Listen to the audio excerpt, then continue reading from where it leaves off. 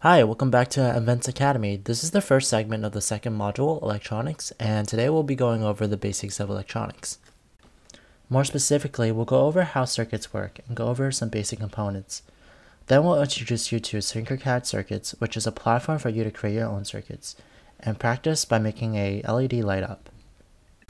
Before we start, my name is Johnny and I'm originally from Brooklyn, New York. I'm a rising third year at the University of Michigan studying Industrial and Operations Engineering. On my free time, I like to cycle on my bike and learn about robotics. I taught in La Nuestra Señora de Reconciliación in 2019, and I helped develop curriculums. Before we get into electronics, we should know a little bit about electrical energy.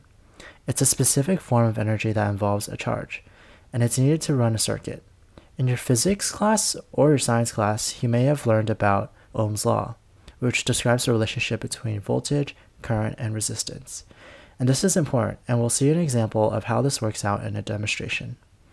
If you want to learn more about how electricity works, a video will be linked in the description to learn more. There are two important rules in order for circuits to work. First, the circuits must be closed so that the current may freely flow throughout it. Secondly, circuits must have a power source and a ground. A battery is a really common power source for circuits. On the left, we have a schematic view of a circuit, and on the right, we have schematic symbols for the ground and battery/power, respectively. Circuits can be small or large, ranging from how we power our lights to how large electrical grids are, and must flow completely throughout the system in order to work. If we unscrewed a bulb or cut off a wire on a power line, the circuit will be open and therefore no longer work. Circuits isn't just about power. Here are some basic components that are in our everyday lives whether we realize it or not. On the top left, we have a resistor, which adds resistance to our current in order to add variance to the voltage or current. In the middle, we have a capacitor, which is able to store electrical energy or charge. An LED, which is on the top right, is a visual indicator or a light. On the bottom left, we have a toggle switch, which is able to turn a circuit on or off, or otherwise open the loop or close the loop. In the bottom middle, we have a button, which is a temporary on or off switch. Finally, we have a transistor, which is able to control the flow of currents. We'll use some of these in our circuits. Before we get to assembling our circuits, let's talk about breadboards. Usually with circuits, we need to solder our circuitry in order to permanently assemble our circuits. However, we can use something called a breadboard, which is shown on the left, in order to make our connections. This is easy for configurations and management of components and wiring. It also has this rail system, which we'll talk about, that reduces the need for manual connections. And then the final thing is that this is really great for prototyping, which is why we'll use it a lot. So how does a breadboard work? A breadboard is based off of mutual connections. So the power rails, which are found on the top and bottom, are connected. We typically use the red or positive rail as our voltage source or 5 volts connection, and the black or negative rail as our ground. The middle rail connections are where we place our components, like our LEDs, push buttons, and resistors. The middle rail connections are also mutually shared, so be sure not to mix up any wirings in the same rail. I know that was a lot, so we'll be practicing and building our own virtual circuits through TinkerCAD Circuits. So just follow along. We'll have this link in the description as well.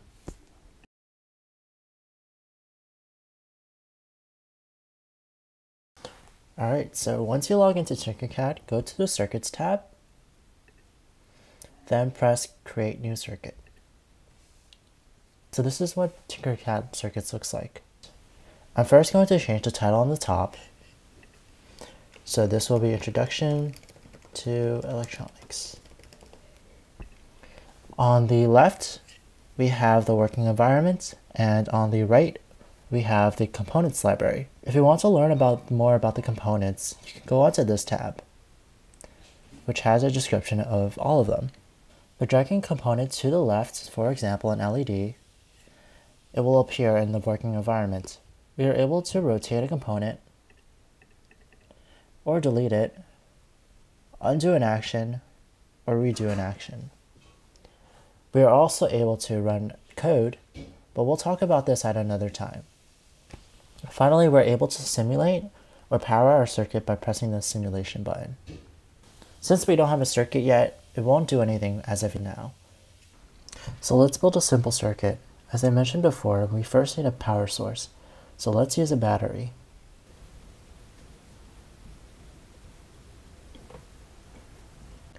This battery has a positive and negative end. Next, we'll use a light bulb.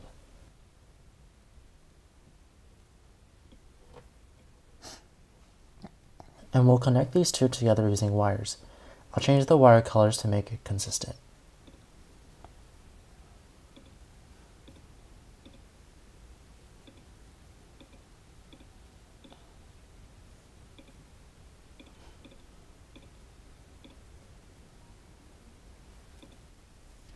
Typically, we use red to represent positive and black to represent negative. Once we simulate it, it will light up. So this is an example of a simple circuit. Now let's introduce a resistor.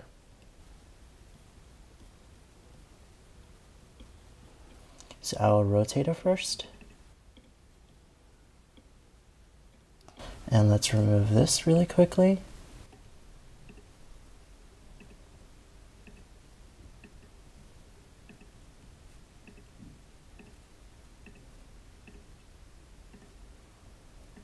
So what do you think should happen? Well, since the voltage is at a constant 9 volts, we are increasing the resistance, and the current should increase according to Ohm's law. So once we simulate it, the light should be reduced.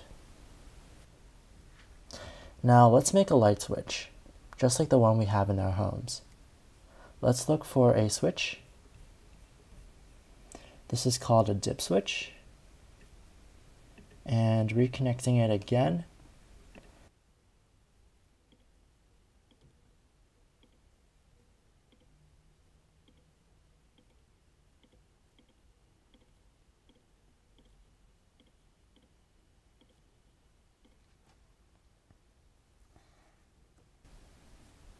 And once we connect it and simulate it again, it should work just like our homes. So starting off, this dip switch is off, which is why the light bulb is not lighting up. And once we turn it on, the light should be on. Of course, like the electricity in our homes is much more complex than what we have right here because we have something called circuit breakers. But this is a very good example of how circuitry works. This switch is turning or closing the loop such that the light can now light up.